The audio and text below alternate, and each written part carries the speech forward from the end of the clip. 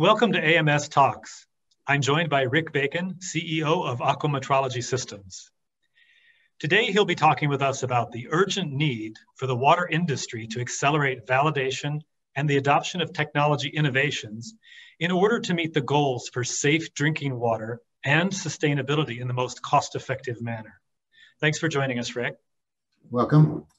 Now, can you tell us a little bit about the challenges to water technology innovation? Yeah, so it begins with, well, firstly, the need. There are lots of estimates around about how much money needs to be spent on bringing water quality up to safe drinking water standards. And we're talking about millions and millions of dollars. So innovation has a very, very important role to play in bringing the cost of that down and bringing close to the time when that safe drinking water is available to people. The challenge is, though, that new technologies have to be proven. And the current model is that a new technology has to be proven just about everywhere because everyone's water is different. And that proving process generally takes a long time. The data that's made available during that test validation process generally is very spotty. Doesn't capture the sort of changes that happen within a treatment system in real life because the time taken to capture data on the performance of that system.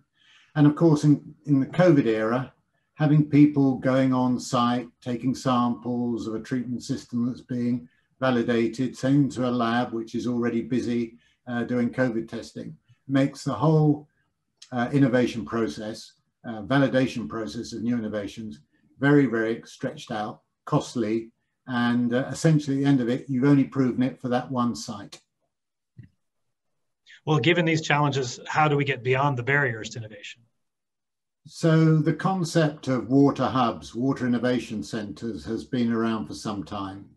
And there are various parts of the country in the US. The most recent is the Water Tower in Gwinnett County in Georgia, where new technologies have a chance to be proven.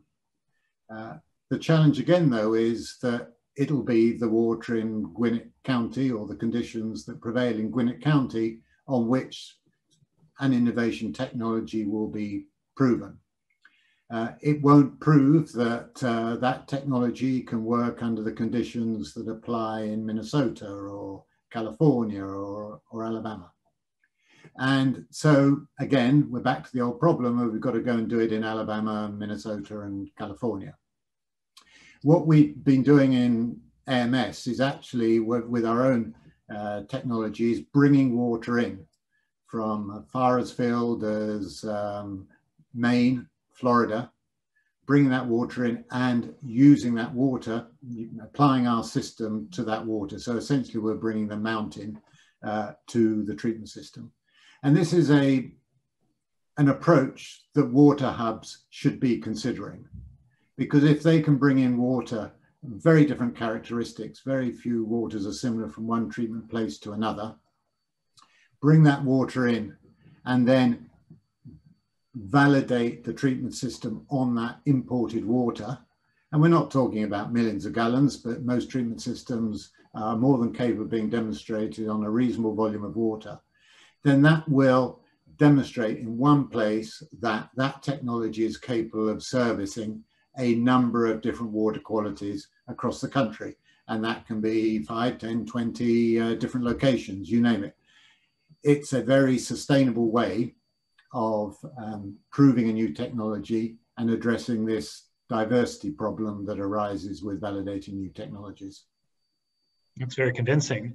But how does the adoption of real-time water quality analyzers at these water hubs influence the game of technology acceptance in the water quality sector? So the next piece to this, if we've got over the hill of bringing water to the water hub, is demonstrating that that technology is working. And very honestly, taking a few samples now and then of a water treatment system in operation, even a pilot system, is just not good enough.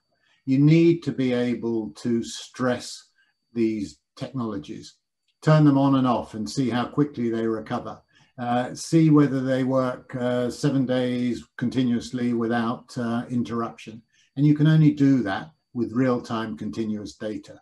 You want to be able to tweak the system and see how it responds. How, if you change the quality of the water coming in, how it responds to that. So real-time data is absolutely essential.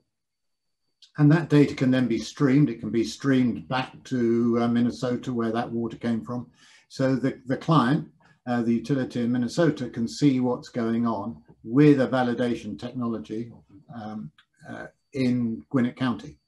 And so you've got the remote data access, high density data, short-circuiting or shortening certainly the process of validation of new technologies, which is the major hurdle today of new technology adoption. Well, the importance of your message can't be overstated.